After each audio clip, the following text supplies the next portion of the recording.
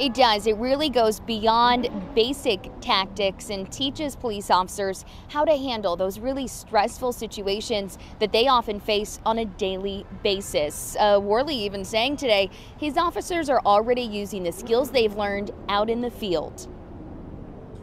Roca uses brain science to help high-risk young people avoid violence. To teach them emotional regulation so that they can understand the difference between their thoughts, their feelings, and their behaviors, so when they're in a situation, they're acting intentionally instead of reacting and potentially putting themselves in harm's way.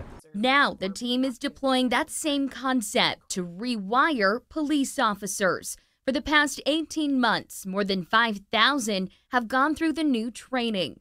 From Anne Arundel County to Baltimore County, the city, and in other states, including Boston's police department. Commissioner Richard Worley says he recently made it mandatory for his officers. We have a very big problem with juveniles, and this helps our officers deal with this on a daily basis. Thursday, Roca announced their findings on the training's effectiveness, reporting many officers feel they've gained skills to manage stress and a better understanding of empathy. Worley even pointing out since Roca has been in Baltimore, the city has seen historical decreases in crime and in use of force.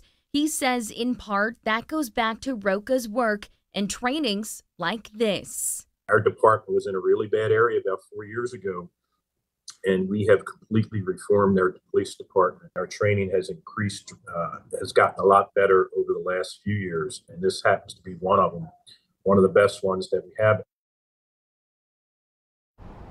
Now, if you want to learn more about Roca and these trainings, you can go to WBAL-TV.com and also check out the app. For now, live downtown, I'm Tommy Clark, WBAL-TV 11 News.